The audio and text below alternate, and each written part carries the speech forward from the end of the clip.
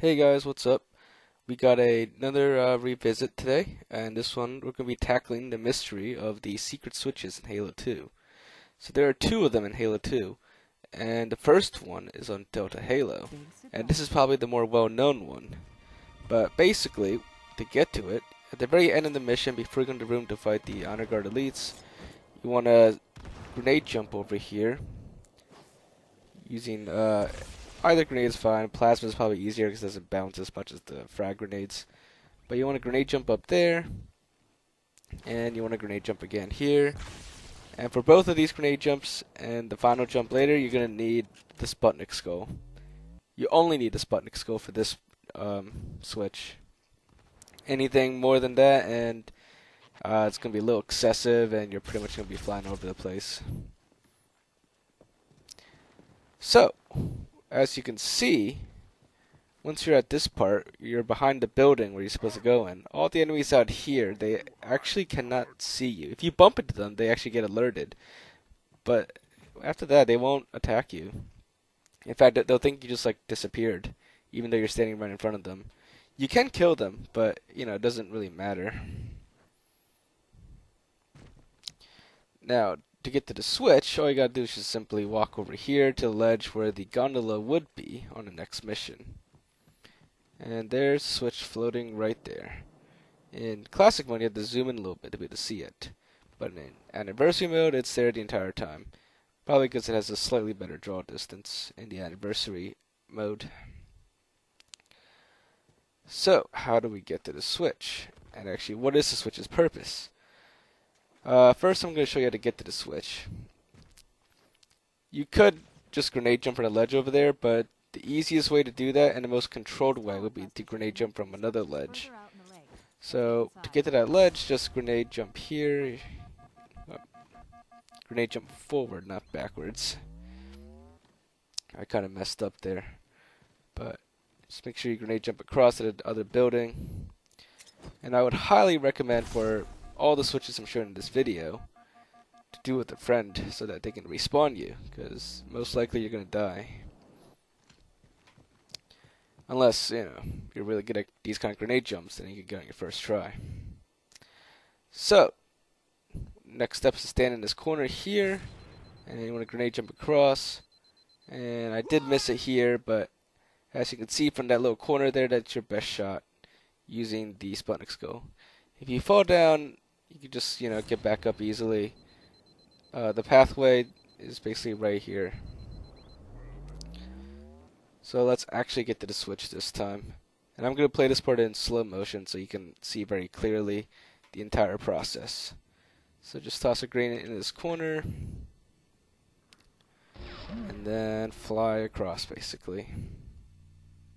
Now pay very close attention to the words that show up once I pass really close to the switch. And I will press it at the same time, of course. So here we are, flying in slow motion. There's the switch. Getting closer. And there we go. We hit it, and it says, hold B to open the gate. So, that basically sparked a huge mystery and conspiracy theories back in the day of Halo 2 about what it means by the gate and what the switch actually opens. In fact, there's a huge theory linking it to the tri-gates on Halo 2, which we'll actually be getting to soon. But basically, people thought that that switch actually opened up the tri-gate on this same map. And that's actually a really cool theory, and I thought it was actually just something to it. But basically, there's quite simply put, the switch does nothing. In fact, it's the same switch as the gate switch on the map Zanzibar in multiplayer. See, when you zoom in, the switch, after it's activated, in classic mode at least, it has a blue screen of death from older Windows operating systems. If you want to get it closer, you gotta zoom in with a sniper rifle to see it in a little more detail. But it's the same message on it as the one on the Zanzibar map. So, basically, the switch does nothing. It is more likely just a placeholder for the gondola on the next mission. But other than that, it doesn't actually do anything. Now to switch on high charity, to get to that one, you're going to need even more skulls. You're going to need basically all the skulls that make explosions bigger. And that includes the Scarab Skull, the Feather Skull, the Boom Skull, and the Sputnik Skull, and the Black Eye Skull. And the reason why you need a Black Eye Skull is because you're going to need a lot of overshields to do this jump to this next switch. So you just want to punch some enemies until you get full overshield. Now, while we do this, on the Delta Halo switch earlier, if you go through the campaign scripts to Halo 2, the mission scripts are all pretty much easily found online at this point. For those of you who know a little bit about programming or scripting languages, you can pour through the scripts and you can tell that the switch doesn't do anything. It most likely it's just a placeholder, or at the very least the switch could be something left over from the earlier builds of Halo 2. Because Bungie did kind of rush Halo 2 towards the end, and they did have to scrap most of the Halo 2 game, at least the original game. And it's possible there's a little bit left over, and that switch, as well as this next switch on high charity, are pretty much either just placeholders for other environmental scenery, or just, you know, left over there and forgotten by accident. Now the switch on high charity, it is out there in the distance, but to get to it, you want to stand over here on this corner, and here we are in slow motion. Going to throw a plasma grenade, and then you're going to want to fire 2 shots out of a carbine with the Scarab Skull active. And that will send you flying in this direction, and just quickly turn around, and there you have it. It's your secret switch. Now let's play it even more slow motion, because we fly by the switch pretty quickly, but we do press it again. So we're going to get really close to it, and once again pay close attention to words. It says hold B to start elevator.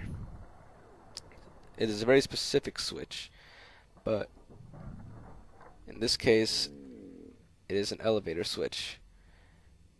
On some other missions it's a door switch, but on this one, that switch specifically, it is an elevator switch.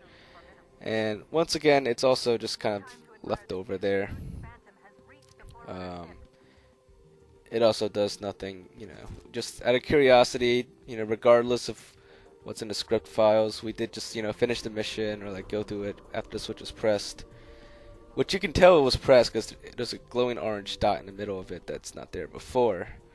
But basically, you know, we went through and finished the mission, and, you know, nothing's different. So that switch does nothing. One possible theory I have is that there is an elevator later in this mission where you go up to the hierarch chambers.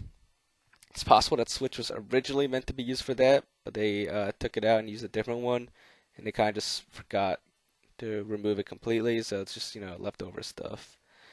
But that's basically what the secret switches are in Halo 2. You know, they don't really activate any Easter eggs.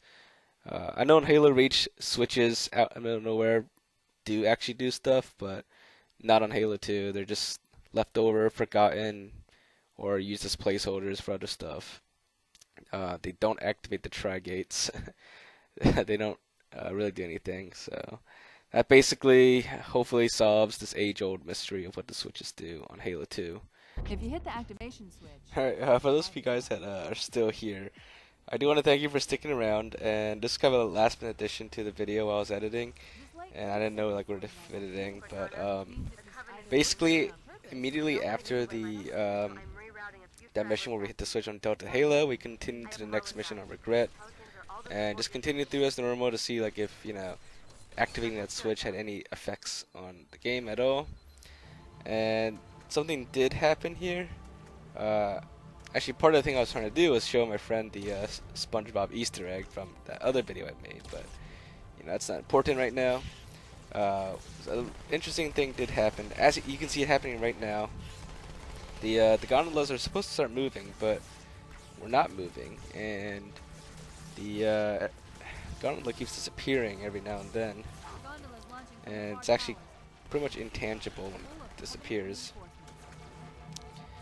And in just a moment, we will feel the full effects of what's going on here. Now, at first, we thought this might have been something to do with the switch being activated, but it has nothing to do with it. In fact, I looked it up on YouTube, and this has happened to some people before. So it's totally unrelated to the Switch, but I just thought it was something cool I wanted to show you. It did launch us pretty far to the map. But yeah, so thanks for sticking around, guys, and now I'll really see you guys again next time.